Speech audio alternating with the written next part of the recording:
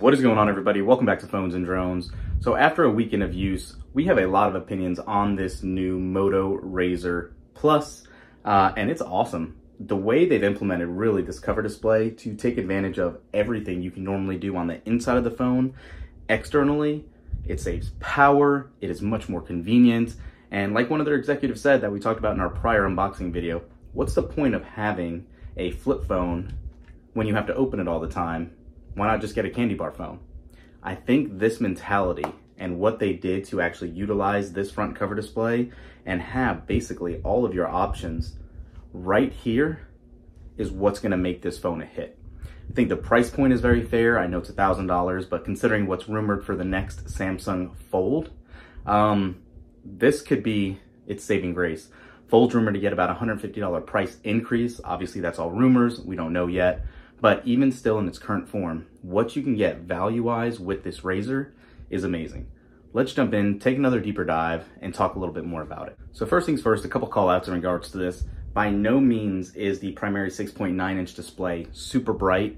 In direct sunlight, it does not have enough nits to truly give it a good pop if you're looking directly into it. If you twist it and it's off angle and you're covered, it looks fine. You can still utilize it in direct sunlight, but in relation to some of the other top tier devices right now, S22 Ultra, iPhone series, any of that stuff, it is a harder sell just because of the POLED display. It does not allow a lot of that brightness to creep in. Now, having said that, one great thing that's been a pleasant surprise, and again, I'm going to utilize showing you guys on this cover display, that battery life, how they implemented you being able to actually check it and see your health right there is awesome. The battery life on this baby, no issues. And I've been playing a lot of games with the cover closed though. So obviously if you're going to drain it on the larger screen, it's going to take a bigger hit, but battery life has been substantially better than a lot of foldables I've used. And in times I've needed to charge. Haven't utilized wireless charging. 5 watts is just kind of there for marketing material, I think. It's still good to have. But the 30 watts that it does charge at when wired is phenomenal for this battery. It charges very quickly. If you need a quick top off, you're not going to have any issues with it on that front. The processor is a little outdated. It is an 8 Plus Gen 1. Still a good processor, flagship tier, as we saw last year. But I have seen a couple hiccups, specifically in gaming. It drops frame rates. Which is kind of weird, especially on the cover display. So not all, roses here necessarily, but it does still work very well. That's the only time I've seen it. When scrolling through apps and utilizing the camera, I haven't seen that much at all.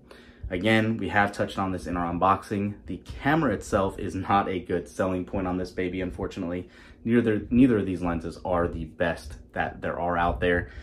It actually surprisingly takes better pictures at night than you would assume, but there's just such a lack of contrast if that's what you like utilizing your pictures for and you like that pop. It's just not here, even in direct sunlight. So take that for what you want, but as a primary shooter, I probably wouldn't think this is gonna be your best friend, unfortunately. Volume, picture quality, everything else sounds good.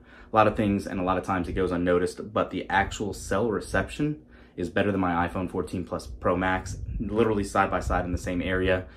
This still pulls in a little better strength. This is nothing new to the Moto RAZR Plus, because Android phones do technically have the superb radio, but still a call out nonetheless.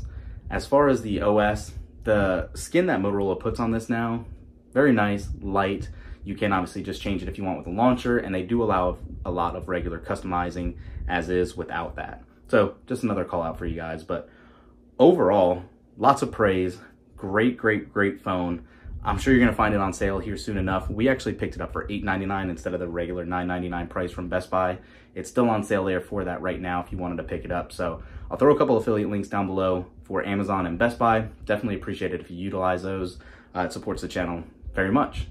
Aside from that, let me know what you guys are interested in seeing. We're going to keep doing a hands-on. Our SIM card's going to go back in this phone here shortly. We got a lot coming up on the channel for the Pixel Fold this week, so let us know what you want to see.